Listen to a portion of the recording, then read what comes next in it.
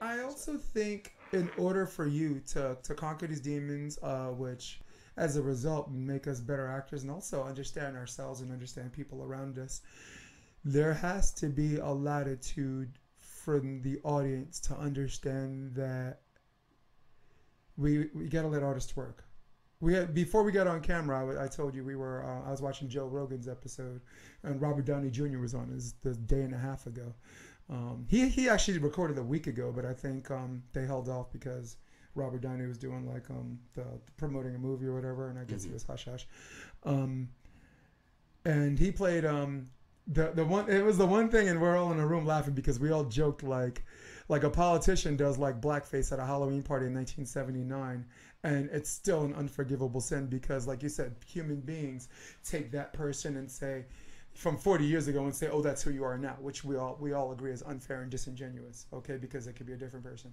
But flying under the radar, doing a movie in Tropical Thunder, Robert Downey fucking does blackface, and nobody gives a fuck. Yeah.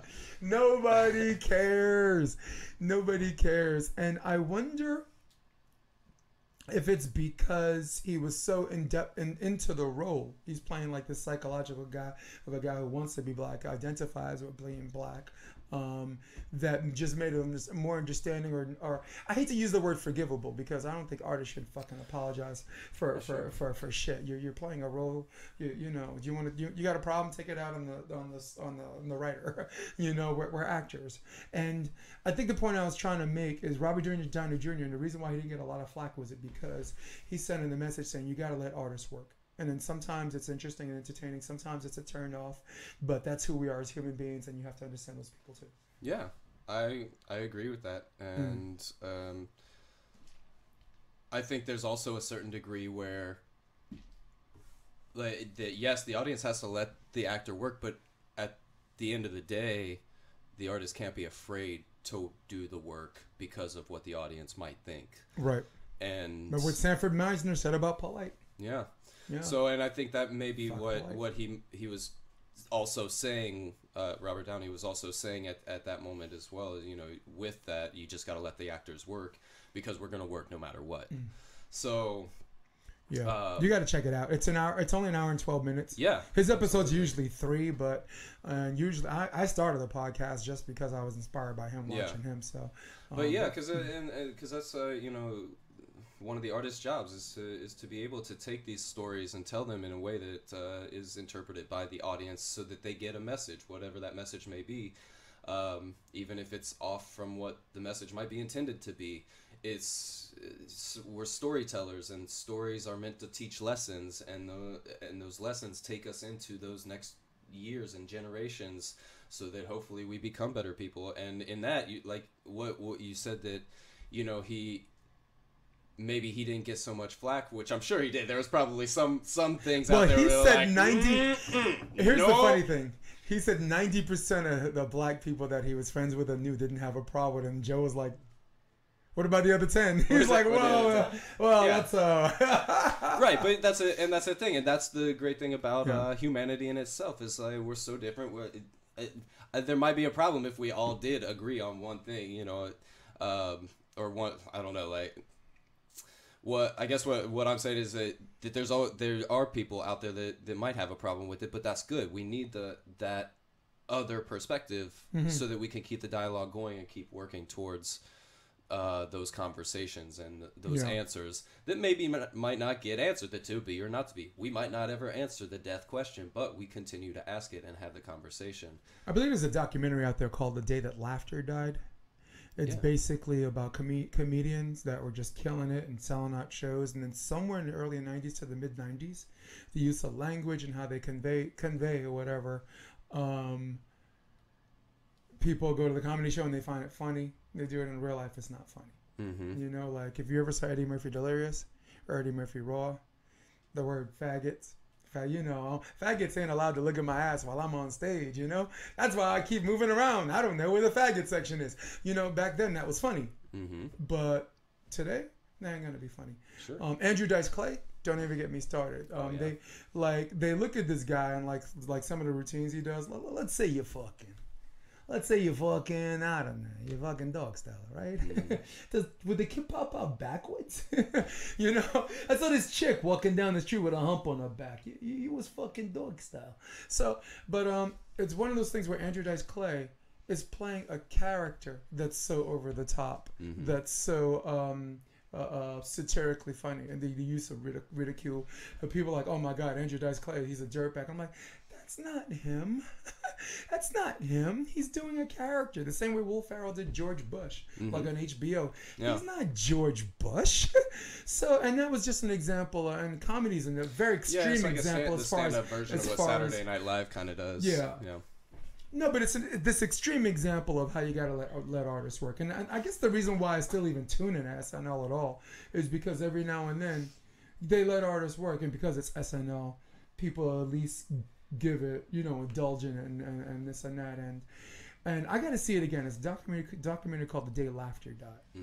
Like Chris Rock can get away with saying a lot of things we nobody white or black can't say.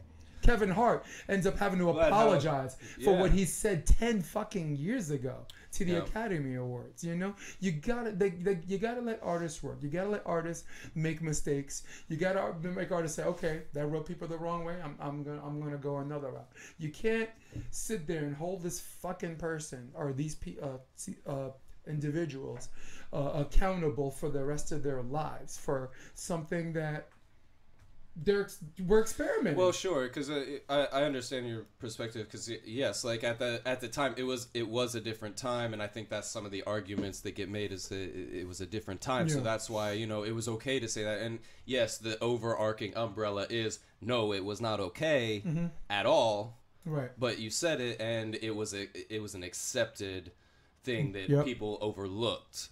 And so I do think I personally do think there is a degree where they should be held accountable for things they said, but there's also the other perspective of what I kind of hear you saying, where that was also a different time, and we have to there's a certain understanding of that as well. Depending on can they have how far have they moved forward since then? Because it's like I'm not the same person. We've talked about it a couple times. I'm not the same person that I am 10 years ago, because I've learned what does and does not work for me, what I do and did not like about myself, so that getting to the person I am today, I'm not perfect by any means. There's still a lot that I'm working on within myself, but I've also worked through a lot of things, and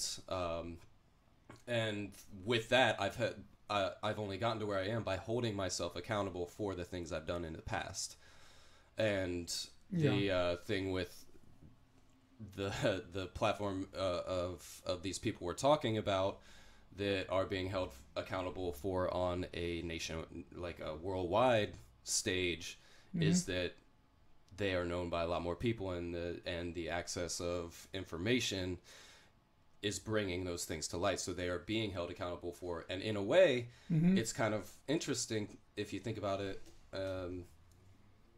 As an artist, you say just let the artist work. Well, they are forced to work in a public forum of sorts, where it's no longer work within a project; it's work in progress, right?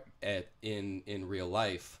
So the work should be for somebody on that stage, on that platform, to do what they do, where they should apologize or something to show, hey, maybe to show that this is the direction that we are going as human beings. We are now understanding that 10 years ago these things did not work, just like 20 years ago, 30 years ago, with women's suffrage, slavery, all those things. I just watched Harriet for the other night. I did. I movie hopped. I saw that. Yeah, and it's such a beautiful shot movie, and it is so good. But then you realize at the end of it, and maybe throughout, like, wow, this is something that is still very near to our history. Right. This did not happen very, very long ago, but yet look at all the strides we've come through. All right, and that's just one small.